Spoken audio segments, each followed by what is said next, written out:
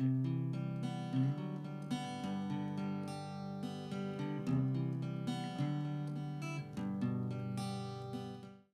you're about to see the 50th video of the Game Changers in Agriculture. I'm here to tell you just how excited I have been about this series and the great job that our crew has done on it. But more importantly, seeing what's happening in Ontario agriculture. Innovation is alive and well. It's coming from individual farms, farm families, right through to high-end university research. And there are 50 companies that are now showcased on this video, and these videos are going around the world, and the sales are going around the world. The other thing I emphasize is all of these companies are thinking globally, not just Ontario. I'm proud to turn the reins over to Tyler Whale. I think he's going to do a great job, and I hope you continue to watch this series. Thank you. In this 50th Game Changer video, we head to Jake Crayenbrink's farm in Moorfield, Ontario. Jake's company, AgriBrink, has developed the next evolution in air inflation-deflation systems for farm machinery. We're standing beside a tractor we have pulling a tanker that has an automatic air inflation-deflation system. And the exciting thing about this is when we pull into the field in 30 seconds, we can deflate the tires and so increase the footprint by 60%. And reduce compaction. Roots from a plant have to be able to penetrate into the ground to get the nutrients that are there. When we compact the soil, it can become like concrete. Well, you cannot grow any type of crop into hard soil or concrete. We need like loose soil. And so when we go in with a heavy equipment, we are compacting that soil. In 30 seconds, we can deflate these tires as the farmer drives into the field from the seat of the tractor cab. And we have increased our footprint about 60%. With a 60% increase in footprint, we have a lot more area that the weight is distributed as we travel in the field, and we do a lot less damage. Okay, I'd like to explain here how our control box works in the cab. You'll see there's different buttons here. That's only needed. We set the parameters of the tire pressure at the start of the season or whenever we change tires. So we set the high, low, medium, and low positions in there, and then none of this needs to really be touched. The operator is driving, he engages his compressor with the hydraulics, and he drives to the field. He's turning, driving into the field. He needs to deflate the tires. He just hits this switch here, the toggle switch on the right. I can feel the toggle switch in the up, medium, and low positions. So I'm entering the field. I can hit the switch with my fingers. I know the tires are deflating. I go and do my function in the field. When I go to leave the field, I'll just inflate the tires by pushing the switch up again. On this particular tire, we need to be 35 psi on the road. And that's when you're traveling at 40K down the road.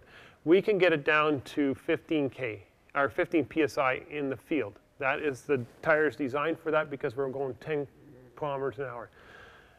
What many farms are doing, they'll say, okay, I don't want to be 40 psi. I can't be at 15 because I'll destroy the tire. I'm going to go 24, 23 psi. So they're taking that top end off, but they're not going down that low. What happens, your tire life is reduced significantly. You don't get the efficiency of fuel consumption because soft tire takes much more horsepower and fuel to pull down the road. This also helps to reduce fuel consumption because a tire does not have to climb out of the soil. It spreads its weight over and glides over the soil. And we'll save 15% on fuel. Also, another advantage is that the tires are actually being used for what they're designed. They inflate, deflate to the speed and weight that they're designed to be used for. To our best of our understanding, the systems out there, they're mostly 2 minutes or longer to deflate. And that makes our system very appealing to farmers to buy because of the quickness of the deflation side. So we worked with him to flesh out the business model, find the right suppliers for the components, and then we moved on to help find a company to help him redesign the product for entry into the European market. So he's got a good opportunity. It's better than anything we've seen in the market to date. The benefits in terms of preventing soil compaction with implements in the field is pretty much obvious to most farmers. So yeah, it's a good project. Glad to see it moving forward.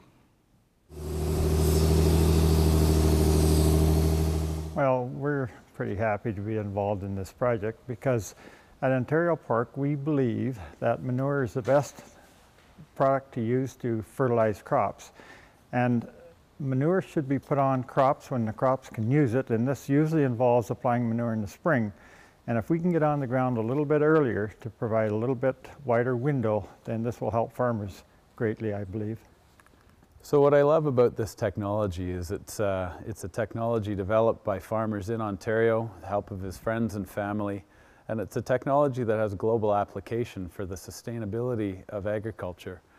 Everywhere they drive tractors and heavy machinery in soil has soil compaction issues. So Jake has opportunities worldwide, starting in Holland. He's got 7 units sold in Ontario, and this is just the beginning for this technology, which is the world's best right now. I can envision this technology becoming a real part of North America, because the North America farmer has gotten bigger and has gotten to travel greater distances from farm to farm. And so the need is there. There's more study done on compaction. Pioneer Seed came out with a documentation just a little while ago that said the number one yield robber was compaction. So there's going to be more emphasis put on how do we reduce compaction. So North America is a big market that hasn't seen it. The European market is also exciting because they understand the compaction. They understand what the inflation system will do. And the only edge that we would have is because our system is quicker than the systems they presently have. So we feel there's an opportunity there as well.